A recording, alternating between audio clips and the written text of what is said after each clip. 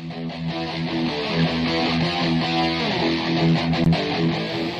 Michael Diamond. This is Muscle Central. Subscribe and turn on your notifications. All right, I wasn't going to do another video on Ramy leading up to the Arnold, but I just watched a video put up by Nick Trigili, and he appears to have had pictures sent to him of Ramy just under 2 weeks. Unfortunately, Nick didn't show us the pictures. He was asked not to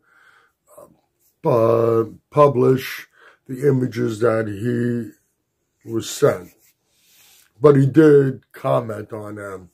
And according to him, the holes in Ramy's quads are fixed, they're gone. Triceps much improved and back much improved. And he seems to feel that this Ramy could win the Arnold, and this Ramy is back in the game again. Now, none of us, I haven't seen the pictures, and you haven't seen the pictures either. It's hard to make an assessment. But pictures don't always tell the whole story. You got angles, you got lighting, you got filters and other means of touching up images.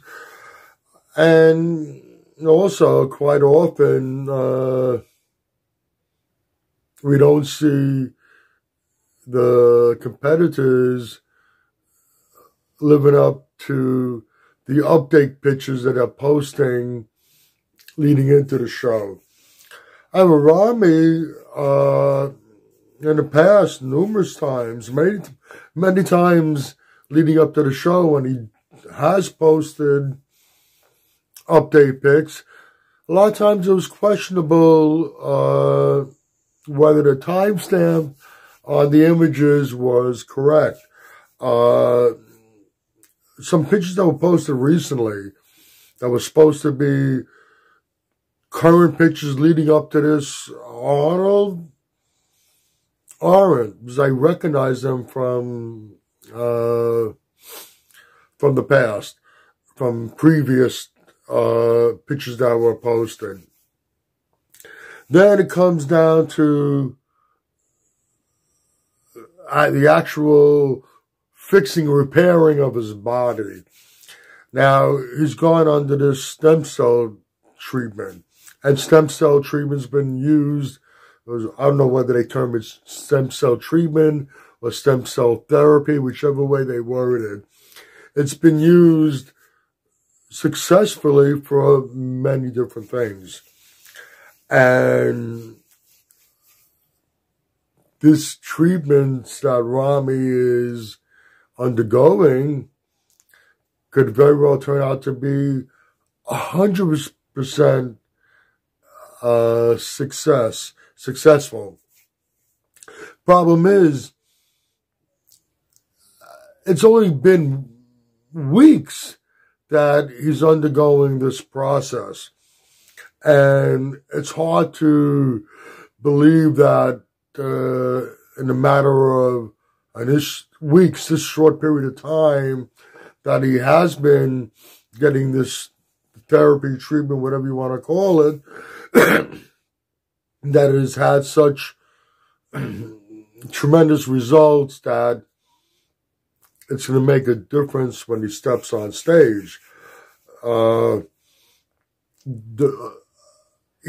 holes in his quads, it's been happening over a period of the last few years, just progressively gotten worse. Same thing with the atrophy in the back. It's not recent. It's been there for a period of time, but it's just gotten progressively worse over the last few years to the point where it's become a problem. Now we see the triceps also.